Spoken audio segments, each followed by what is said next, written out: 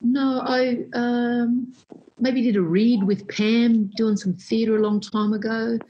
No, I don't think so. No, I was a big fan of Tammy McIntosh, did I? No, I knew her outside of workplace.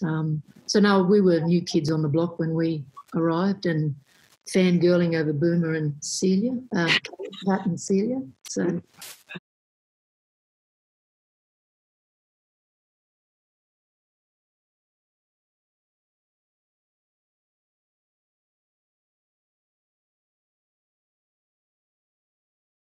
So we kind of caught up, and I knew Kate Jenkinson as well from Socially. And I remember sitting next to Susie Porter at the opening night of Shane Warne the musical in Sydney, and going, Susie Porter, it's Susie Porter, and that was the only other interaction that I'd had with Susie. But I was fangirling over her too. So and fangirling over a lot of the other cast members, but one thing that I think is a universal constant in the show is that when you arrive, you get welcomed into the family that is Wentworth with open arms, and it's an open and encouraging place to work. And I think everybody that I've spoken to has that same experience with Wentworth. They get welcomed into the family and get allowed to shine at their best.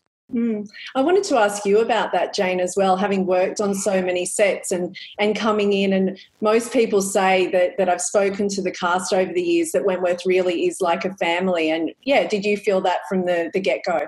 Without a doubt. And can I tell you, I was crapping my dacks about the whole thing. But you couldn't get a more sort of cohesive and collaborative and generous and inclusive bunch of actors.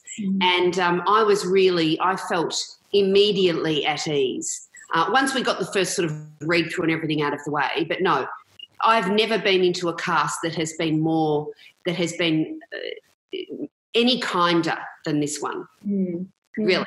Yeah, and it's such heavy material as well. And I know that when I speak to you guys, you talk about the heavy material, but then everyone has to bring their A game. Everyone has to be super professional and get those scenes done because, time is of the essence. But then you can be such a family together. And I guess that's because of the intensity. Would you say that, Rarriwuy, that that's correct? Yeah, totally. We play around a lot behind the scenes, lots of laughter, lots of jokes, lots of dancing. I mean, Robbie's always putting on a show for all of us, and we're kind of pumping music. So we're kind of trying to keep it as light as possible behind the scenes, because as soon as, the director says action, we're in there shivering each other and people are dying, and it's quite violent. And what about your first day on set a couple of seasons ago? If you remember back to that, what was it like for you? Like typical Wentworth, it consisted of like crying, a car crash, almost dying, some more crying. It was just a full-on day. It was myself and Leah. I hadn't met anybody yet. We were sort of at the beginning of like pre-production, so the cast hadn't arrived yet. So, and we'd already been filming for I think about 3 days or something, and it was full on. But it was great. I was so nervous because then like 4 days later we were meeting everybody and like, oh hi. I feel like there's no easing into Wentworth, is there? It sounds like from when I talk to people, it's like you hit the ground running and it's intense. Would you say so, Leah? Oh, yeah, like just coming back the other day, I'm fighting 3 officers and it's the 3rd day and your body's going, who am I? How do I do this again? But that's the fun of it. You just hit the ground and you just go. Like, from the very first day to coming back for the other seasons, we know the routine, we know what to expect, and you're in, boots and all, and you just go. As Radi said, if you're not shivering someone, fighting someone, you're crying. Yeah. So how does that leave you guys at the end of a filming day then? Like what do you do? Just literally sit there and zone out, or? I come home and go to bed and a hot cup of tea and a hot shower and I go to sleep. Yeah. What about you, Susie? What's your tonic at the end of a day? I get the hot water bottle and put it into my bed, and and probably F45. If I haven't done it in the morning, I'll go and do an F45, either in the morning or in the afternoon. Get it out of your system. Yeah, that's it. Be there.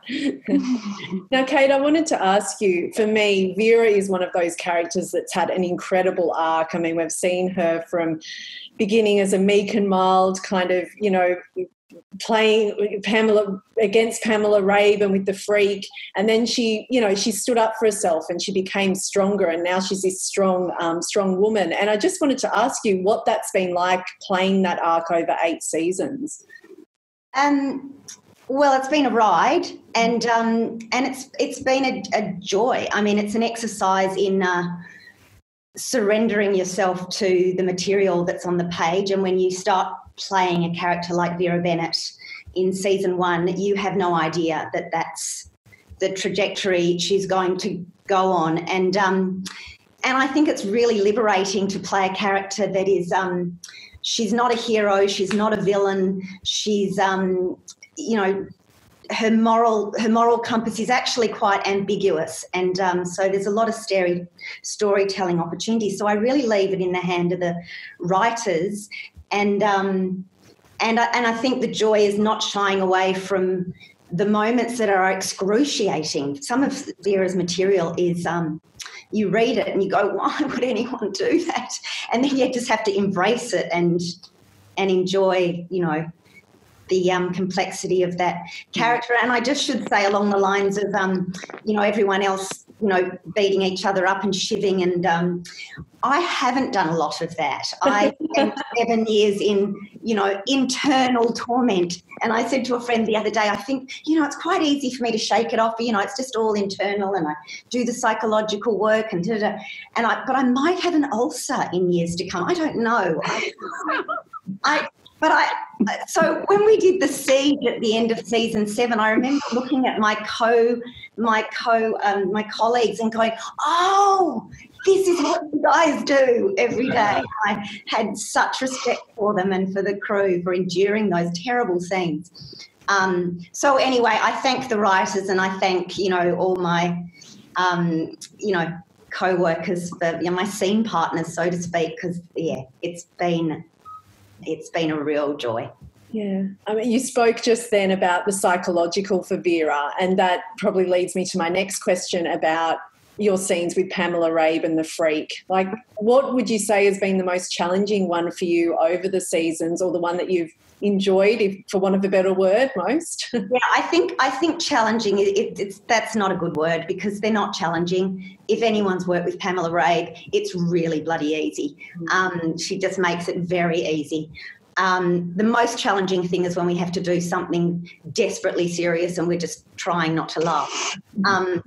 So that sounds glib, but, you know, we have so much fun. There's nothing more fun than an adversarial relationship like that. There's nothing more comic than someone of my stature and her stature appearing in a frame together. It's just ridiculous, and we love it. But I must say, one of my favourite scenes was the one where the Freak had me over to dinner, and she made a desperate attempt to actually say something intimate and meaningful to me. And these two desperately social, awkward people trying to connect in some way. It was a lovely scene to play. And where will we see Vera when we kick off in season 8? She's a mother now, obviously, and how has that changed her, do you think? Yes. Well, yeah, the two significant things that kick me off for season 8 are obviously the presence of Grace, the baby, and also the introduction of Jane's character, Anne Reynolds, and also, I guess, Vera's mothering of Grace also intercepts her relationship with Jake and how they handle that. Jane's going to laugh when I say this, but the baby who is playing Grace is so freaking adorable that I was a little obsessed with her. But look, I think I'm not a mother. I think Vera, given her history, is a very trepidatious mother. She's prepared to do everything wrong. And I think perhaps like most mothers, there's some things that come very easily for her and some things that are very difficult that she didn't anticipate. And then, of course, she's a woman who works in a prison. So there's a whole other dimension that I can't identify with. But the writers have given me some fairly high drama to do with a person having a baby in a prison. Yeah. So anyway, she brings a whole new level of enjoyment. Yeah, I mean, the baby's one thing, and I absolutely love seeing Vera's friend come into the fold with Anne Reynolds. So, Jane, what's it been like working with Kate and on set? Oh, listen, there's never a dull moment, and we too have a terrific amount of laughs, even though the relationship between our characters is incredibly complex. We do, Kate and I have fallen deeply in love with baby Grace. And I cannot say that. I cannot stress that more. She's all we think about, frankly. But we are trying to look. Listen, Kate's like Vera's the backbone of this series. That's what I think. I think she's like important part of the scaffolding that holds everything together. And so to be brought in into Vera's storylines and have the opportunity to kind of thrash all that out with Kate, that's really up there for me. That's been an incredible joy and a great privilege too, Kate, I might say. Likewise. And we do see Vera let her hair down a bit on a night out with Anne, so that's good to see as well. Can you ladies talk about that? Oh, look, I think anyone who's had to do a dancing scene in a TV show will tell you it's a bit shit. It's terrible. You get these fragments of music that they can afford, which generally you can't dance to, and you have to make it look like you're having a really good time. We did. We looked after each other and we had a ball. But as anyone will tell you from the cast, I love dancing. I love it. I'll dance at the drop of a hat. But when you film a dancing scene and you've got, dealing with extras and weird doof music, it's not good, is it, Jane? No, it was really, really tricky. It's as difficult to do as a fight scene, it's really full on. And the difficulty for Kate is a really, really good dancer. Vera should not be a good dancer. So we were just constantly kind of reining her in, trying to get her to stop having so much fun. So it was just un-Vera. And how hard is it to play drunk as well? I mean, do you guys have that down, or is that? I find that incredibly easy. Got it up to Celia Island standards. Celia Island did some red hot drunk acting. Yeah, not easy. No, it definitely isn't. And let's bring Bernie in and have a chat about obviously baby Grace. And you're the father of, or Jake is the father of baby Grace. How's that been for Jake this season? We've seen a bit of a turnaround in him, I think. Oh, well, I think the only word for it would be redemption, I think, Erin.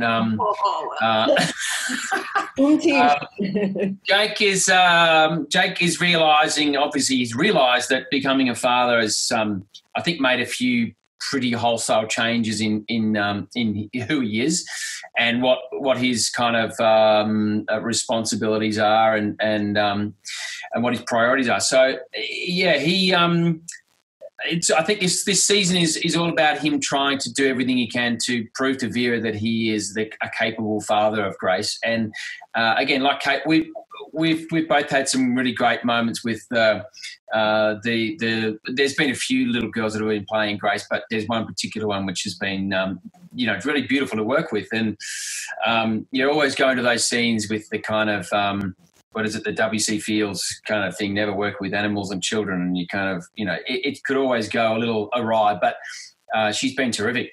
And so, yeah, it's been a great journey for Jake, and I guess anyone will tell you that playing a villain is always great fun, and playing a kind of a loathsome character that people love to hate is kind of delicious fun. But then also to play that sort of juxtaposition or that kind of transformation from someone who people love to hate to someone who, against everyone's, kind of inner fibre of their being, they can't help but kind of feel some empathy for Jake. And I know Kate was actually saying, she goes, I can't even believe that I'm saying that, but I feel sorry for Jake in certain time. And she's like, I know what he's done, and I know what he's done to Vera, and I still think, oh, Jake, isn't he? No, I can't say that. No. So it's been great fun. It's been it's been wonderful to play that kind of Jekyll and Hyde sort of kind of character. So it's been fun. Yeah, I know that we can't give anything away about this new season, but I'm with you, Kate. I was exactly the same when I watched the first 4 episodes, and I was like, wow, this guy has redeemed himself. I am there going, come on, just let him do this or let him do that. So, kudos to the writers and to you guys, because, I definitely was doing the same thing. And Bernie, what's the ride been like for you over the seasons that you've been on Wentworth? Well, I mean, Erin, I like to sort of say, I have no problems in saying that I think that my experience on Wentworth has been the best professional experience of my life. And, well, even the best personal experience, regardless of the professional stuff. The people that I've had a chance to work with, every single cast member is an actor that's at the top of their game, and you have no choice but to step up to that level and just become a better person in the sphere of what's going on at Wentworth.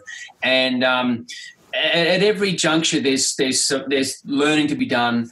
The crew members and all of the crew and all of the people in the production office and everyone attached to this show. And I think this is unique to this show. Not necessarily unique to every show, but it's everybody's a fan of this show. The actors themselves are we're all fans of the actual show, of the actual drama. So the privilege of being able to work on this show and to be able to grow as an actor within this kind of experience, I will never take it for granted, and I'll always appreciate the experience that I've had to work with these, incredible actors and incredible, producers, directors, writers, everybody working on the crew. It's just been such a joy to work on, and I think it's a privilege to work on a show that I think will leave such a legacy in Australian television history. I mean, it carries on from the legacy that Prisoner started, of course, but and I think it creates its own and unique legacy and will be remembered for a long time as a really groundbreaking show in many ways. Obviously the for reasons that for roles for women, for strong roles for women, for a truly diverse cast that isn't just, say the Indigenous characters. They're not just there because they're Indigenous. They're because they're characters and they're people, first of all, rather than token kind of characters. And there's a diversity through that whole cast, and so I really feel really proud to have been part of this show, and I'll never forget it. Mm. And Bernie, to go on from what you were saying about, recognition around the world, I have a little story from a few years ago, and it was when Wentworth, I think it was 2 seasons in, my husband and I were going on our honeymoon. We were getting on this small plane in the middle of America, and we were chatting about Wentworth because we'd just been at the Logies, and a woman in front of me turned around and was like, oh, my God, I love that show. She was American. It's incredible. And she was super, super excited. What have you guys had when you're travelling around? Where's been the strangest place that you've run into a fan? And have you noticed that recognition, it's not just in Australia anymore, it has broadened out to be worldwide now? When I have a sort of experience when I finished my first season 4, which is my first season. The day that I finished shooting on that season, I had booked another episode of this show called Once Upon a Time, which is this American show, ABC thing, but it was shot in Vancouver in Canada. And I flew straight from set, basically went out to the airport and flew up to Vancouver. So I wasn't on air yet on Wentworth. I had just finished my first season. But when I got to Vancouver, all of these kind of, cast and crew members on this big US show were saying, what have you been up to? And I said, I've just come from doing this other show back in Australia called Wentworth. And in Canada, it's really huge, and they just love it. And they were, all of the costume people and makeup people, oh my God, I love that show. It's fantastic. And they just were gushing about the show. And we've been also lucky enough to be part of some of these these sort of fan events that go on around the world. There's been ones in sort of Birmingham and London, and I think there's been ones in America as well, in Jersey and stuff. And to see the effect that the show has on people is a really gratifying thing. And fans of this show are really deep, committed fans of the show. It's not, if you like the show, you love the show. And it's great to be part of that part of people's experience in that way. Mm. And Susie, do you have any fan encounters that you've? I actually had a strange one when I was in a Sephora, the makeup shop in Santa Monica. And this fella was helping me with some products, and then he suddenly went, "Oh my God, you're Mari Winter!" And then I got heaps of free stuff.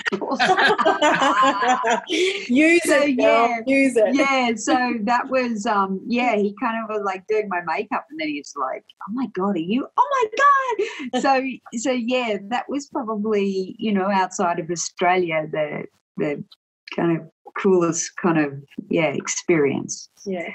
And Rarriwuy, have you had any of that kind of experience? Look, I was in New York City a couple of years ago, and they've got this awesome salon called Diva Curl. And because, you don't have a lot of salons in Australia that cater to your curls, I was in there and I was getting my curls done. It was amazing, the best experience ever. And then I was walking down the street in New York City, and the thing is, like, people don't really recognize me if I have my hair up, but if I have it out as Ruby Mitchell, then they do. So I did have like a few cars follow me down the street, and I was a little bit scared. Those are big black American cars, and I was like, what's going on? And they're like, Ruby Mitchell, and I was like, hey, put my fist up, ready? I was going to say.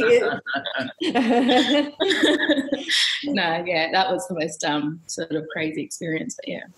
And Leah, would you say of all the roles that you've had that you get recognised the most for this, or is there another role that you get recognised for? Yeah, no, Rita's the big one, because I sort of, have little bits of TV here and there, but this has been the most constant. And for me, it's my voice that gives me away, because I always go hats and hair up. No one knows me, glasses, me tracksuit pants on, and away I go. So I was in a clothing shop, and when I went in, there was hardly anyone around. So the girl with me, oh, can I try this size? Can I try that? So I'm just yelling out to her.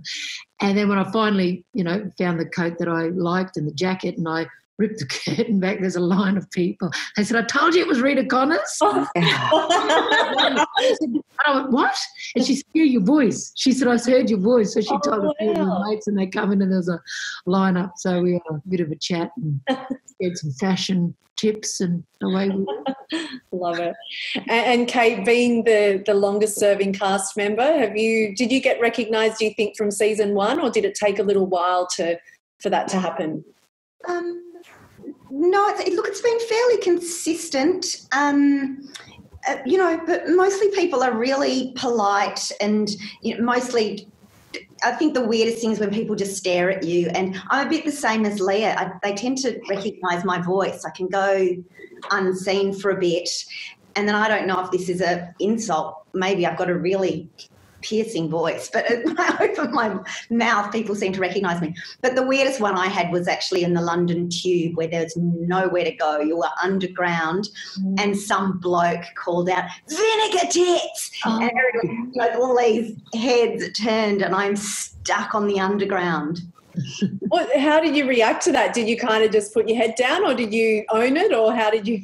I put my head down a little bit and most people just thought he was a nut. There was a few people that, responded. But the London queue, that was bad.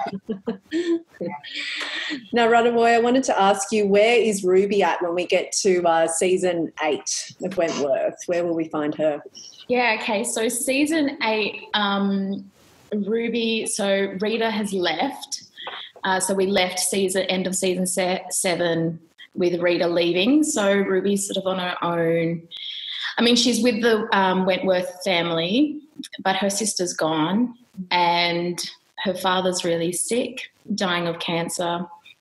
So she's kind of going through a lot of, she's grieving at the beginning of season 8. Yeah. And how is it? I heard you say before, Leah, that you've known each other since, Rarriwuy was 6 years old. So I guess, was it easy then for you guys to play sisters? Yeah, well, we've played mother and daughter. I've directed her. She slept at my place when she was 13 and doing naughty things. No. But it's great to see this little girl, 6-year-old, playing in a park with my daughter in Redfern in Sydney, and then all of a sudden, we're rocking up 3 years ago to Wentworth to play sisters in one of the biggest dramas in the world. Yeah. And we were pinching ourselves. And then, she had a birthday not long ago. I'll leave your age calling up to yourself. But to see her grow from that little girl to a beautiful, strong, determined, talented woman is a beautiful thing. Yeah, yeah. And what's it like to share those scenes together, Rarriwuy? Well, like what Leah was saying, I've worked with Leah for many years, as a director and me as the actor. I mean, we have done that. We have acted once before in your short film, Mother-Daughter. So it's been really great to, have this playground where we get to act like, it's you, Leah, like you're everything. Like you're such a huge inspiration to many of us. You're such a hard worker, and I think that I feel so lucky. And it's really easy to work with Leah. Like we're one-take wonders. We get things done very quickly. I know I'm talking us up, but we get in there. It's fun. We're very playful. You get it done, and we have a good time. We have a good time and a good laugh. I was going to say, is there a shorthand then between you guys? And I guess there would be amongst most of the cast with people that you work with and share scenes with, probably the same for Kate and Bernie as well. Is that, would you say? Bern? I was going to say something about an insert. It's very infantile humour, Bernie and I. That's what gets us through. Yes. Puerile. The scenes that we shoot in the governor's office or sometimes in the staff room, usually because there's usually a whole day with all of the scenes that are shot that are in the governor's office, generally tend to kind of devolve into the puerile towards the end of the day, because we're all there, we're all in the same environment, and it's but it's all about making it fun on set. Yeah. And it's nice also when you've got that shorthand, or that, like when Roddy said, it's so great to have you back because we've got this banter going.